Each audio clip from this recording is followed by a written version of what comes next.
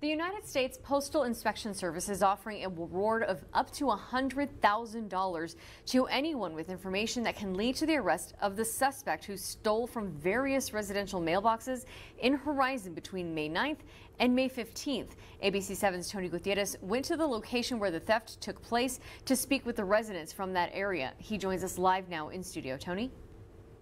Stephanie, for many of these residents, finding out that their mail had been stolen came as a surprise. However, finding out that their mailboxes were no longer there today and the location where they had to pick up their mail became more of a surprise. Residents of this area in Horizon could not find their mailboxes following a reward poster after their mail was stolen. Lilia Santiesteban, whose property is in front of where the mailboxes used to be, says they should have been notified that the U.S. Postal Service was removing the mailboxes or put up a sign to tell them where to pick it up.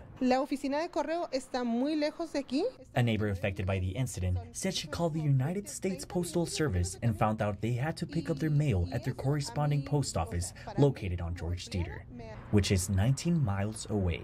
A drive that usually takes 25 to 30 minutes from the location. She says not having their mailboxes is an inconvenience since many people in this area do not have access to cars. Residents in the area tell me incidents like these make them fear for their personal information since it can end up on the side of the road. Those affected, like Santiesteban, told me seeing things like this worries them since private information like social security numbers, addresses, and IDs can be taken from them and used for the wrong reasons.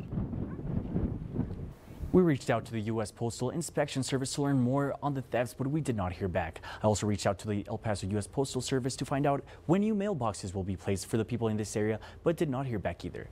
I went in person to the U.S. Postal Service office located on George Dieter and was able to confirm residents from these areas could pick up their mail here, but could not get a date on when new mailboxes would be placed. Reporting live in studio, Tony Gutierrez, ABC 7.